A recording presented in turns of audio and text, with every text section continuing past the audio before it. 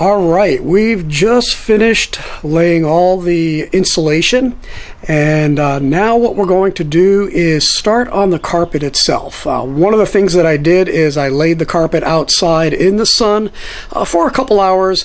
Being that it was just jammed into a box, you definitely needed to help it soften up and get it smoothed out. I made the first cut right down the middle where the transmission hump would be, and that was going to enable me to do a halfway decent dry fit.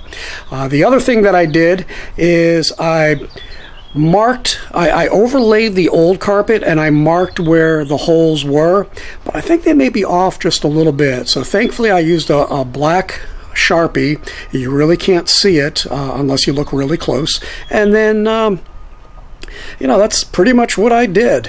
So right now we're going to start on the carpet and we're going to move over to the next section. Okay, time for the carpet install, and what I did was a dry fit. As you can see, there is a slice right down the middle, and I'm going to start trimming up a little bit.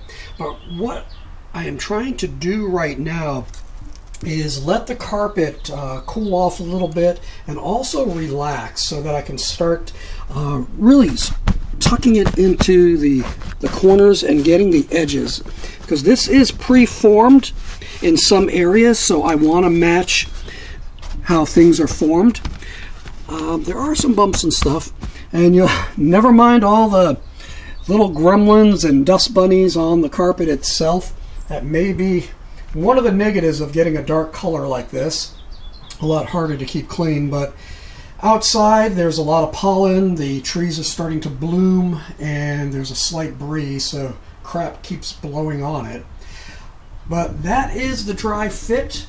What I'll start doing is finding where the various holes are. You might or might not be able to see where I made lines for a flap where wires will come through, and I think that may have to come down a little bit. Thankfully that's going to be underneath the seat, so you won't see these things. That'll be covered by the rail and the seat, and this will be covered by the center console. So I want to be very careful, but this is where you're going to measure twice, cut once. You will have some extra that you're going to be trimming off. So before I really start trimming, I'm going to make sure that I get it right. Maybe I won't have to trim, or if I do, just a small amount. So when you trim, if you have to trim, trim just a little bit at a time.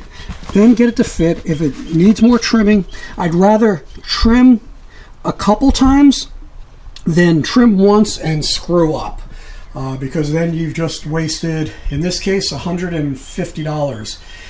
Now, I was complaining about this particular carpet because it is awfully thin with virtually no backing.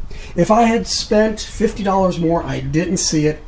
There is a carpet for just over $200 that has the thick backing very similar to the OEM.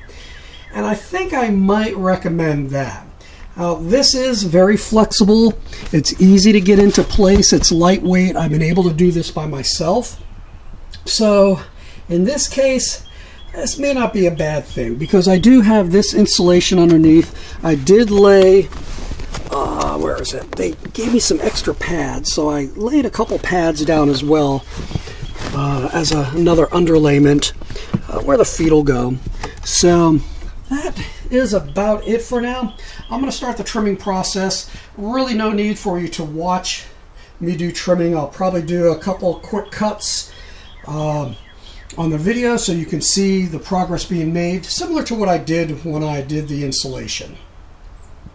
And that's it for now. Okay, I'm still working on getting the carpet in. As I noted, I did my first cut down the center, and I think what I'm going to do is put the center console in first, and then I can smooth everything out and then trim the edges.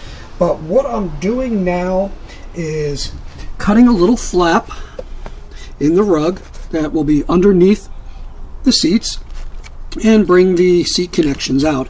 I also have under seat lighting. Yeah, I know. But I wanted to bring those through as well. And they'll come up through here. This is the module, and this will plug into the lighter in the center console, and it has a switch to turn on and off right there and give some nice underseat lighting. I wanted to have that a little bit more permanent. I could wire that in to the car so that when you turn on the lights of the car, it turns on, but I'd rather, you know, be able to set the mood when I want, though it does have a remote control as well somewhere.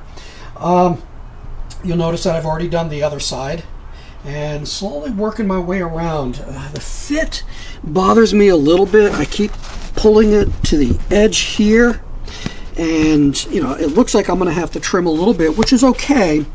But before I start trimming here, I want to make sure that the center is in tight, and the back there is some buckling, and I'm trying to figure out how best to do that without cutting too much. Now I know that most likely I will have to cut off about that much in the back, but I'm doing it little by little, little trims.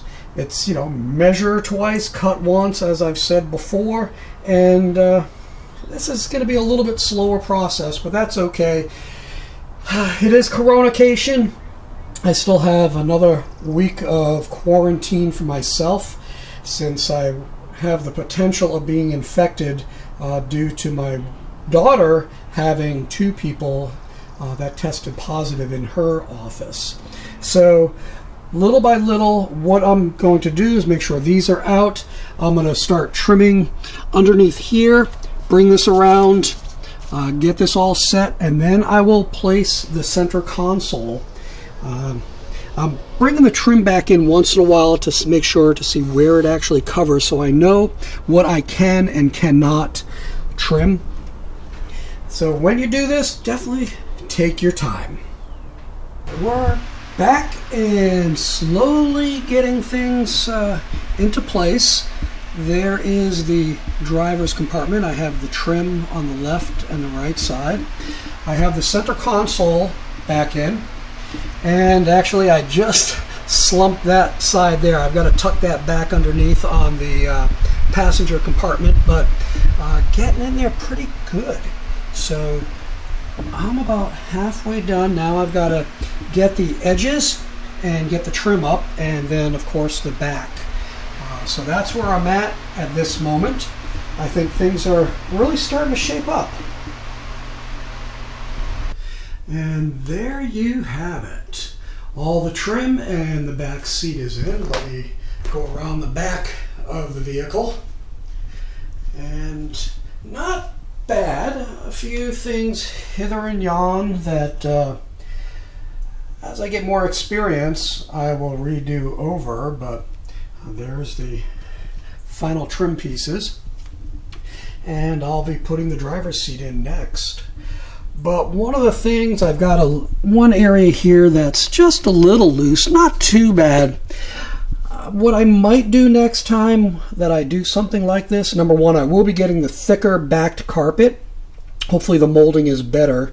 And the other thing that I will do is maybe use a little bit of spray adhesive in certain areas to keep the rug up, especially the vertical areas where you can see it's definitely schlumping a little bit. I'm going to pin this down. I still got to get this a little bit better underneath here. There's a slight buckle, but overall I'm pleased.